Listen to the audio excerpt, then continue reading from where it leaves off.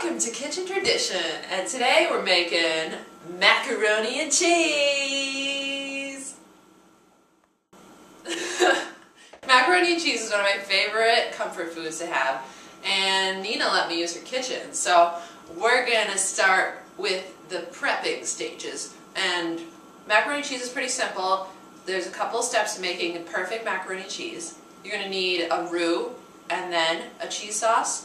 You're going to need to boil your noodles while you're doing this, and then bring them all together in a cheesy goodness with the gooey cheese. So let's get started with our cheese. We got cheddar, feta, and Munster cheese. So it's a little bit Greek and Armenian inspired. It's gotta stay true to my roots. We got butter, flour, Prince medium shells where the cheese can get into that shell and get it all good and yummy yummy. So we're gonna get started. Now we're gonna get cut into the cheese part. Our Munster cheese, using probably about a cup of Munster cheese. You can get this at your local grocery store. They have it everywhere. It used to be only in Armenian, the specialty stores that had it.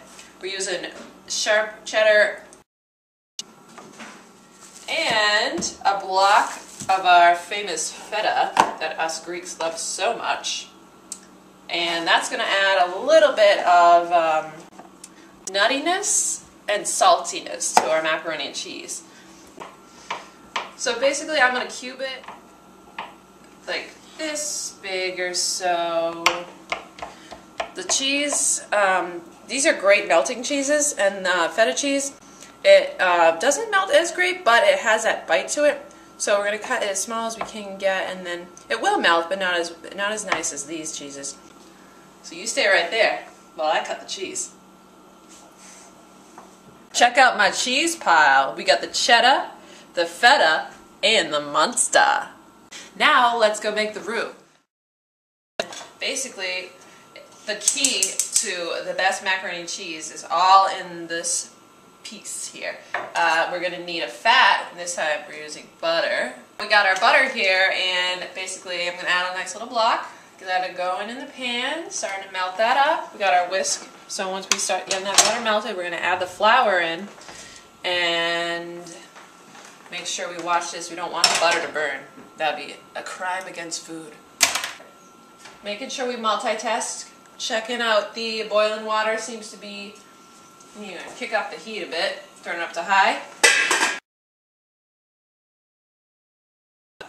Sprinkle it in and get your whisk so we can mix it together.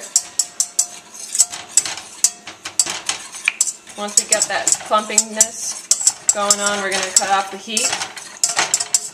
Just get that roux all mixed together.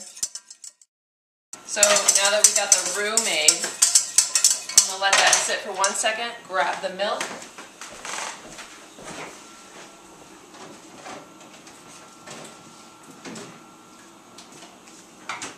Any kind of milk, but we're using 1% low fat, basically just to get this white sauce going.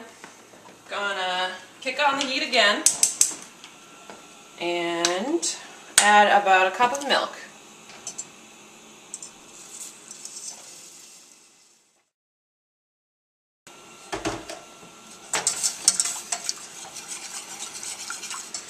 Gonna whisk it up, get that milk getting a little steamy before we add our cheese in. You know, comfort food is the best kind of food, especially when you just need something to satisfy that craving of yours. And honestly, macaroni and cheese has been a staple, at least in my house. My brother used to eat that like it was his favorite meal. Looks like our water is starting to boil, and now we're going to add in our shells here. Now we're going to lid that up.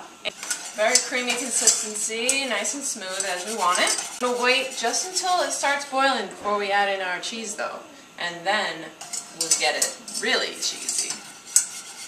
Now we're going to add the cheese in because we took it off the heat.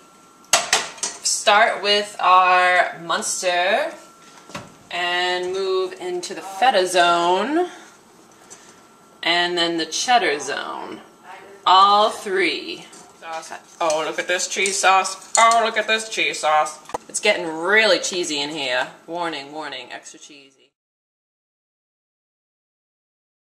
Multitasking is the key to cooking. Making sure you have everything going. Your mise en place, as I call it. Look at that, look at that. Look at that. Oh my God. I don't know if this is done. I think I'm gonna stick a fork in it, cork in it, see if it's done. Maybe it's done. I'm gonna test the shells. Now, before we move further on the cheese, I have to tell you about the secret garlic powder I'm adding in. Just a dash, though. Oh, crap. Alright, so we're getting this cheese sauce stirred for a moment longer. Our shells are just about done, so it's time to get them drained. Basically, pour the whole thing in. Alright, this is the money maker right here. Ready for this? Get close up. Look at that. Oh my God. Look at that cheese. Oh my God, look at it dangling. Can't wait to try this. Whoa. This looks good. Hi, Elise. Hey, Nina. Oh, what are you doing in my kitchen? I made you macaroni and cheese. Oh, it smells delicious. Oh, yeah. Is it almost done? It's done. Oh, I want some. Let's get some. Let's eat some macaroni. All right, then.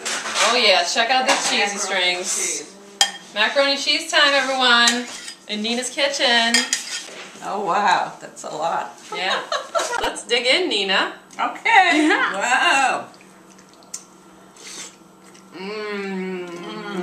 It's delicious. All the different cheeses. Wow. It is cheesy to max. Thanks for letting me cook in your kitchen, even though you didn't know. Thanks for joining us in Kitchen Tradition, and always keep the tradition back in the kitchen.